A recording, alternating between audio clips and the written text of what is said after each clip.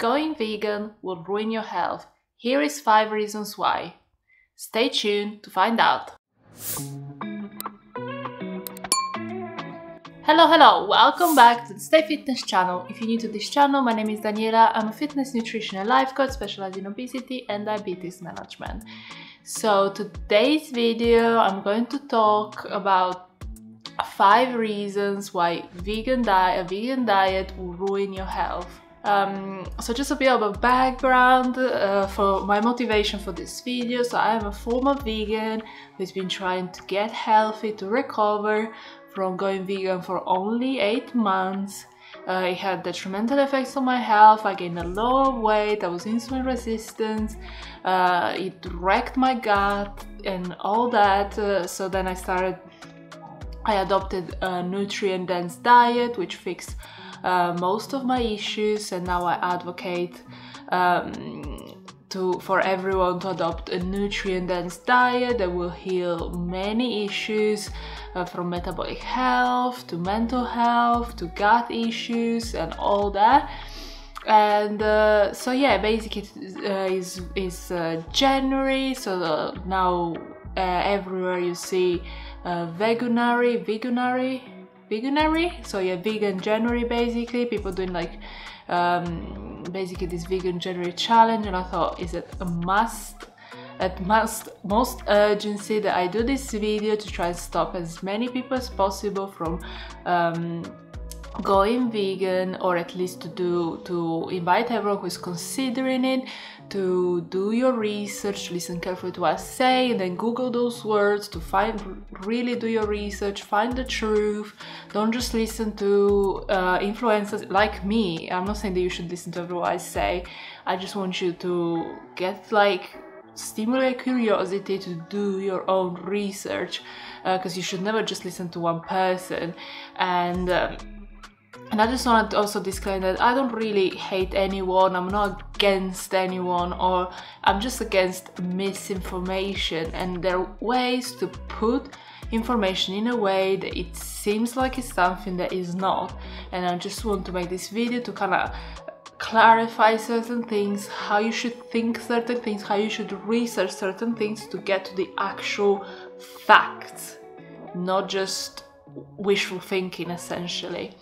So yeah, let's get into it. So the first reason going vegan will ruin your health is the lack of nutrient-dense, bioavailable nutrients. And the word nutrient-dense, bioavailable, absorbable nutrient is really important, because it's a massive distinction saying this X vegetable is rich in X mineral or vitamin or nutrient, but is it bioavailable, aka absorbable? Because something like, let's say it's a really easy example is to use spinach. Spinach has more iron than steak, which sounds ideal, isn't it? But we absorb only 1.7% of the iron in spinach, but we absorb 20% of the iron in beef. So it's a massive difference. So even though something like a vegetable or a legume or anything like that can have a certain nutrient, might seem really ideal, but is it bioavailable, aka absorbable by us? It's like you need to think of nutrients as a currency for our body. If your currency is British pounds but you keep using euros, it's not gonna work, isn't it? So you need to eat nutrients that are in a form that you can actually utilize them and absorb them. So when it comes to so many nutrients, I'm talking like so many, for iron, B12, creatine, omega-3, all that, which might seem like you can get them from plants or in supplement form, it's really difficult for the body to absorb. Like if you take a vegan iron supplement, you need to take 3 times or even more the dosage to hopefully get enough. And iron is not just about anemia or all that, it's brain function, is immunity, like immune system, like these essential nutrients are vital for thriving as a human being. So it's not something you can just hope you can achieve, like through supplementation or combining foods or whatever you try, like putting vitamin C on spinach like orange juice and fingers crossed it gets absorbed. Being nutrient deficient is dangerous. Like if you lack B12, your brain will start shrinking. Omega-3, our brains are made 60 or something percent of omega-3, so if you lack it, it's really detrimental for the brain. Iron for immune system, general like well-being. So there's so many, like creatine can make you can really enhance brain function as well. And nutrient density and nourishment have nothing to do with how much food you eat.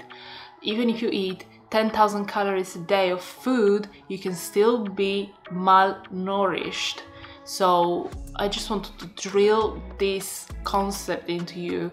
So when you research where to get calcium, where to get iron, where to get this, look at bioavailability and absorption. Don't just look at how many grams each food has, because that doesn't say anything. So I hope I made that clear. And so yeah, this was the first point, which is lack of nutrient dense bioavailable nutrients, and is probably one of the major problem with the vegan diet is malnourishment. Second point is lack of bioavailable absorbable protein.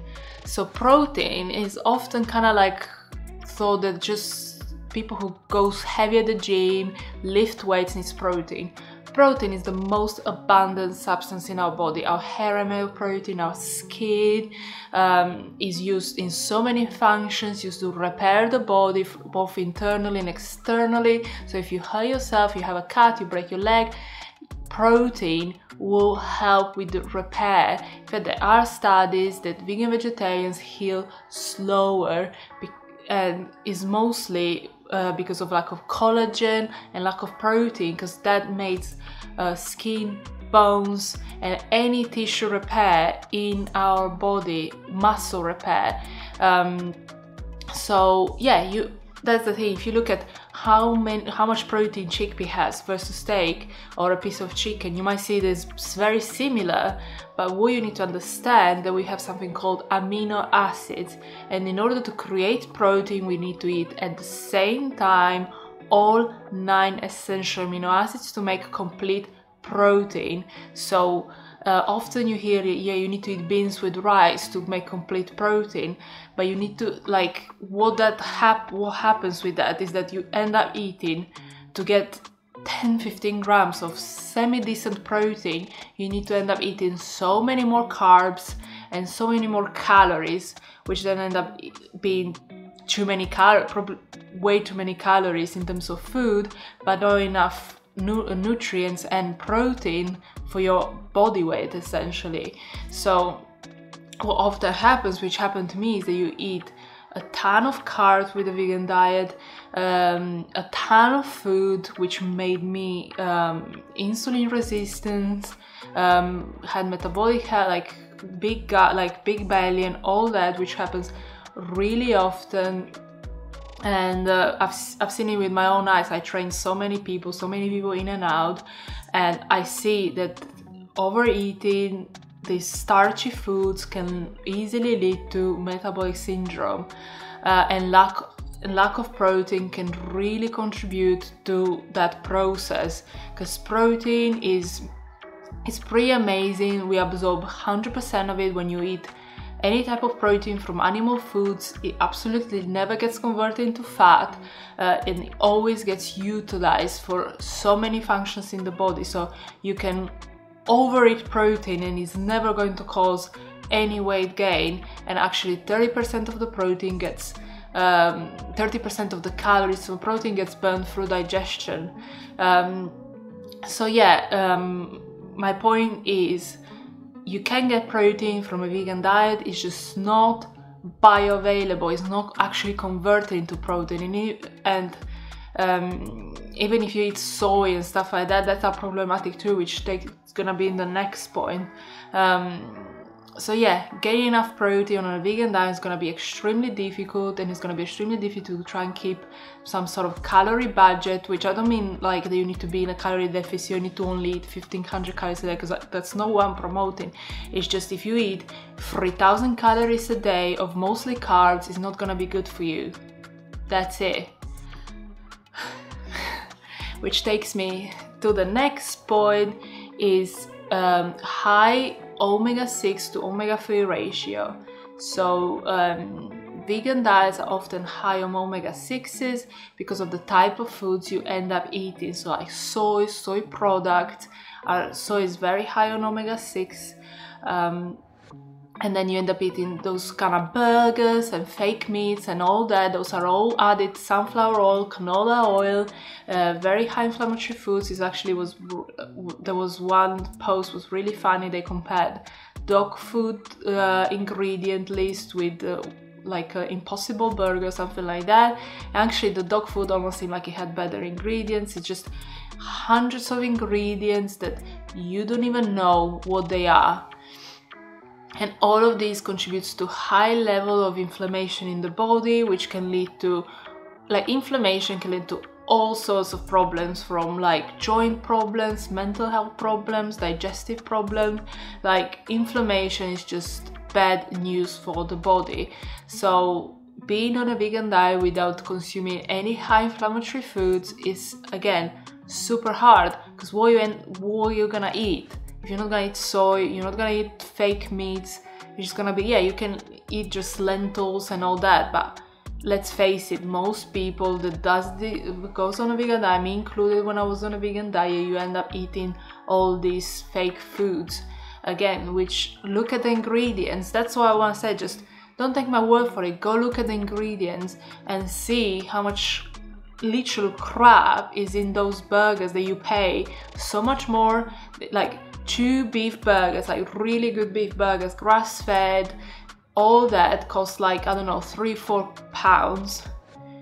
2 of those Impossible Burgers cost like 5-6 quid. Have really little protein, super high in fat, because you just pump them with like canola oil just to make them taste of something, and you get no nutrient density from it, nothing. It's just flavor. And every time, like, I don't know, you eat pulled jackfruit instead of pulled pork, but there's no nutrient density, there's no protein, you're just eating fiber flavored like pork. It's pointless. And again, it goes to my second point, you just end up eating excessive carbohydrates and very little protein or any good saturated fats. Which takes me to my next point, which is vegan diet will wreck your gut. Again, I was vegan and oh my god, like, you go number 2, you poop like 20 times a day, like 20 is exaggerated of course, but you poop like 3, 4, 5 times a day, often is a brick of diarrhea, cramps, bloating, is because you're eating all these foods that are so hard on your digestive system. Because what people don't understand, that we are not ruminant animals, we are not rabbits, we don't have the digestive tract to be able to digest all these plant foods. Just look at our anatomy of our digestive system as compared to a rabbit. We don't have the large intestine that is long enough to be able to digest all these foods. So saying, oh, we can just cut the process and get everything from plants. No, we need the animals as a middleman to process the plants and turn them into bioavailable protein. That's what cows do. They can eat grass and make saturated fat out of it. We can't do that. And that's why cows have multiple chambers, stomach chambers to do that, so it goes in phases. We can't do that. So what ends up happening, we have this over fermentation, our large intestine, overgrowth of bad bacteria, which causes gas and bloating. It's not normal to be bloated every day. Yeah, you can be bloated once in a while, you had one food that maybe didn't really agree with you, but being bloated on a daily basis, ending the day always with a pregnant belly, going to the loo 3-4 times a day, is not how humans were meant to be. It's ridiculous. Why would nature make us like that we need toilets constantly, like that we're constantly farting? It makes no sense. If you eat meat, meat is digested in the small intestine. It's no fermentation from meat, and meat gets absorbed so well there's very little waste. So actually, if you do a carnivore diet, you'll see that you go number 2 very little. Not even every day, and it's not constipation, it's just that the food you're eating produce very little waste. Poop is waste, is what hasn't been absorbed by our bodies. So if you poop 4 times a day, it means that most of the food you're eating just goes to waste. You haven't absorbed it. Which takes me to my last point, which is vegan diet will have detrimental effects on your mental health. And this is no joke. There are multiple studies showing that vegans and vegetarians are prone to anxiety and depression. And this is because of lack of nutrients. When you have lack of nutrients, lack of protein, high levels of omega-6s that cause a lot of inflammation, your brain will suffer, which will lead to imbalances in the brain chemistry, which can lead to anxiety and depression. And yeah, it's no joke. Like, do you think it's really worth having anxiety and depression, mental health disorders, just to be vegan? I don't think so. I think there are ways to be a meat eater, still respecting nature, still respecting animals, and be healthy, because being healthy is the best thing you can do for our planet. You won't need hospitals, you won't need medication. Like, where do you think medication comes from? Labs that pollute the planet, labs that test medication on animals. What else can we test them on? And like, hospitals are extremely wasteful, like single-use plastic and all that. Every time you need blood test, all like, the best thing you can do for the planet is being a healthy person.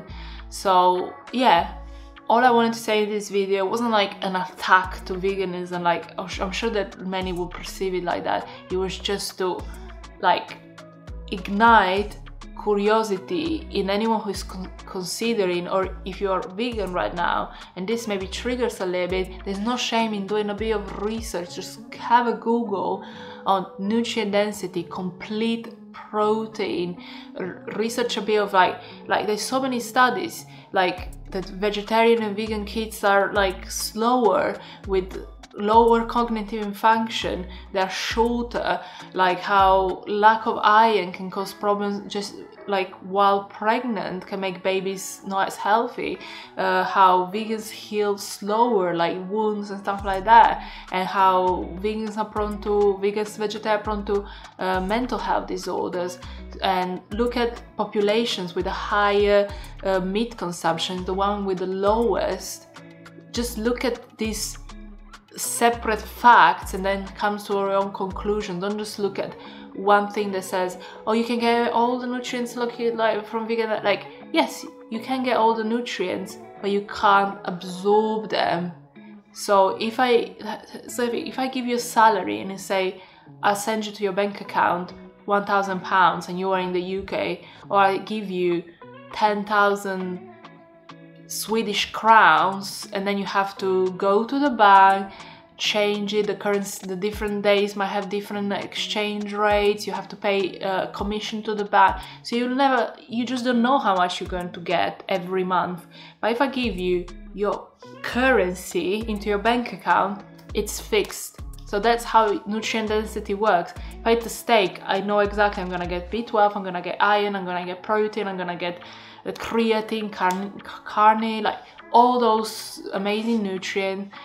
It's safety, it's 100% sure, and I can eat a lot less food, a lot less food. You eat so much less when you are on a nutrient-dense diet. You eat so much less because you don't need to eat 20 types of food on the same plate to try and combine things and try and somehow have a tasty meal. You eat a steak and then, okay, maybe some veggies, maybe an orange, maybe a piece of cheese. That's it, that's all you need. Simple. So what I invite you to do, instead of doing veganuary or whatever it's called, vegan January, do a nutrient-dense lifestyle. Not just in January, but for the rest of your life, and you're going to be 100% fine, healthy, and more in harmony with nature and the environment. And that's all I have to say. But I would like to know your comments below what you think. Even if you're a vegan and you don't agree with me, I'm happy to hear your arguments and open a conversation. So yeah, thank you so much for watching, and if you need help to transition into a nutrient-dense diet, I'm a certified personal trainer, life coach and nutritional coach, so please get in touch. I can help you get in the best shape, to get your healthiest version of yourself. And please subscribe to my channel. I'm almost there with 1,000 subscribers and all that. Share this video, and I'll see you next time. Bye.